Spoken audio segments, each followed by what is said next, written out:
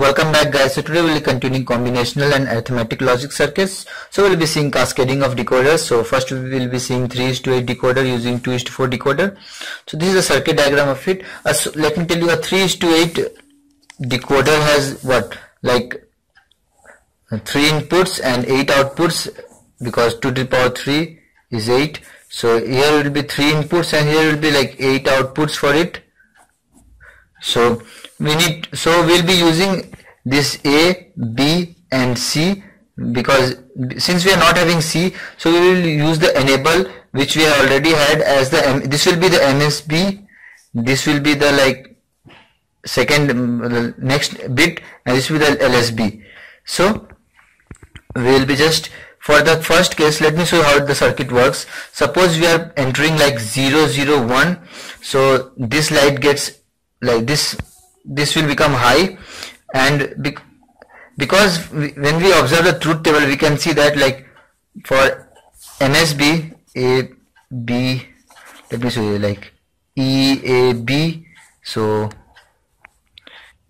we can see that the first 4 cases and the last 4 cases, these are 0 here and here it is 1. So we can like regulate this. We can first operate for first 4 zeros for the first 4 cases. So we can like firstly set it to 0, and the decoder will get activated, because we need 1 to activate, high to activate the decoder.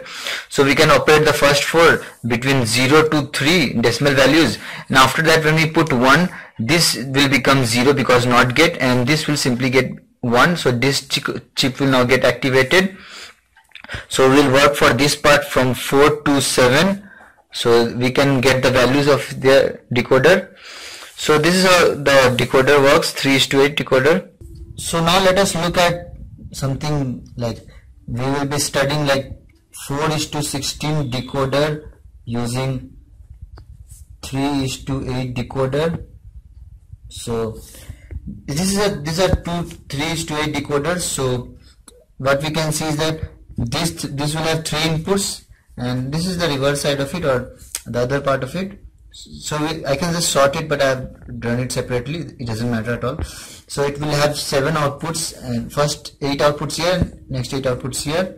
So again the working will be just the same. First, when we'll observe the truth table, that for the first like 8 up to 8 there are zeros, and after that there are again 8 ones. So we can use that as MSB. So this will be the MSB, this will be the LSB, order is decreasing like this way. So when the E is set to 0, we can work for first 3 cases, for the first 3 bits, like this will be A, B, C, and we'll get output from 0 to 7. So this will work perfectly for 3:8 decoder. We can work perfectly from there. And after that, because when we set this to 0, it will turn to 1, and the decoder will, this chip will get active, this will not. But when this is set to 1, this will simply go here and it will turn the decoder, and 1, the complement of 1 is 0, so this will deactivate it. So this is how the decoder works. So thanks for watching it.